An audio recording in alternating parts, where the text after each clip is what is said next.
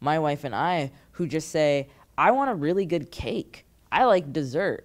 And I heard from my friends that this place has good cake. And so you go to that place and you don't expect to be discriminated against. You don't expect to be violated. I don't agree with that. When you go in there and you say, I want a gay cake, a homosexual cake. What is homosexual cake? Because it's for a homosexual couple, right? If you and I eat the same cake, my cake isn't homosexual because I'm gay.